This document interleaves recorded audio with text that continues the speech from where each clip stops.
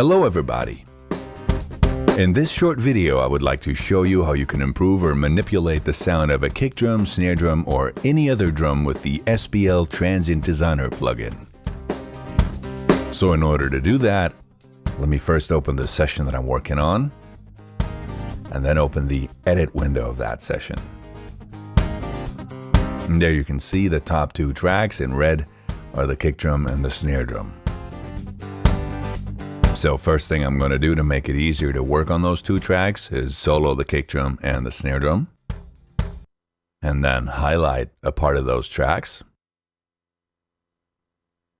and put Pro Tools into loop play so we have continuous playback so we can work on those two drums without any dropouts or stops. So let's start with the kick drum, which I'm going to solo first. What you hear now is the unprocessed kick drum as it has been recorded. And I'm going to open the Transient Designer plugin and have a look at it. Now the first thing that everybody obviously can see is that it only has 3 controls and a few buttons, so it's pretty easy to use and it's pretty self-explanatory. The first thing that everybody might notice is that on the upper right corner, the overload LED is blinking. This can happen if the signal that comes into the plugin is a little too hot. And so we are going to go down to the gain control, and we're going to compensate that by pulling the gain down. So now that it's not blinking anymore, we can start working. What does the Transient Designer do? Well, it's pretty easy. The Transient Designer shapes the attack and the sustain of a sound. The attack control increases or decreases the transient or the attack of a sound. So when I bring up the attack control, you're immediately going to hear how the sound changes.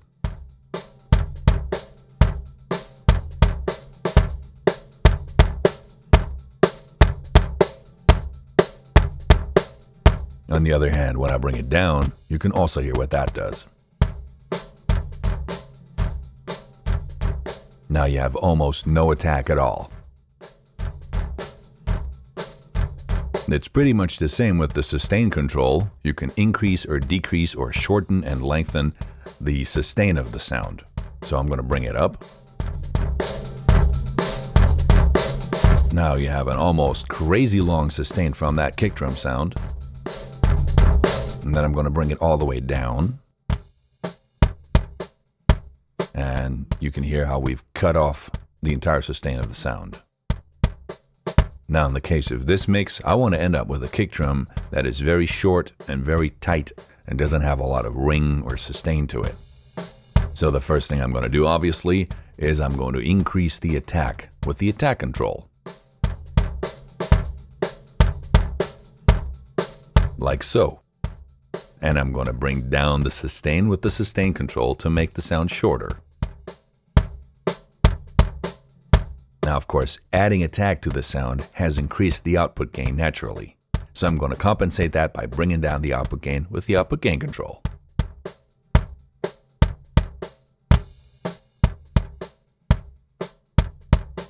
Well, that's about it. Now with the on button, I can turn the plugin on and off to compare the sound from before with all the changes and manipulations that I have done.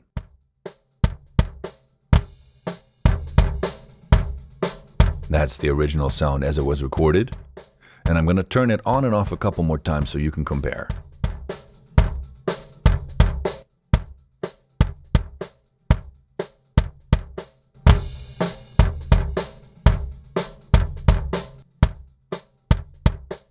That has changed the sound of the kick drum quite a bit. Now the next thing I'm going to do is solo the snare drum channel. And of course I'm going to open a Transient Designer for the snare drum. Same as with the kick drum happens, it's overloading, which means that the snare drum signal obviously is also a little loud, so I'm going to bring it down with the output gain. Now with the snare drum, it's the same as with the kick drum. If you bring up the attack, you end up with a lot more attack on the snare. And if you bring it down, you lose it.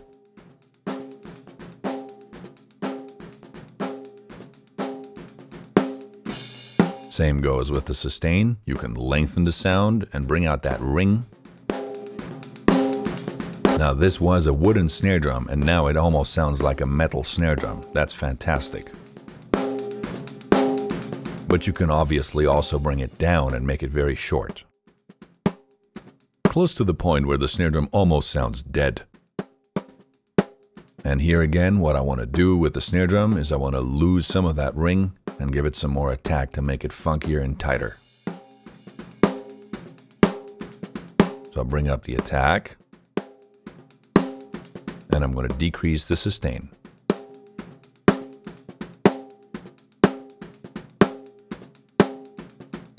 Of course, then I have to compensate the output gain as well, until the LED isn't blinking anymore. That sounds great already, and I'm going to compare what I've done with the on button. Now it's off.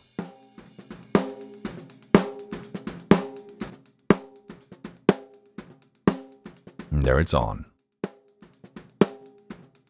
I'll do it a few more times.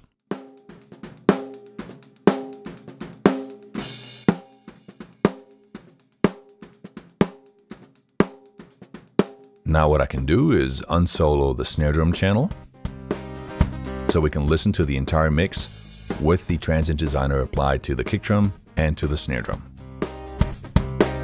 And then I'm going to turn both plugins on and off a couple of times so you can compare the difference between the sound before and after I applied the Transient Designer plugin.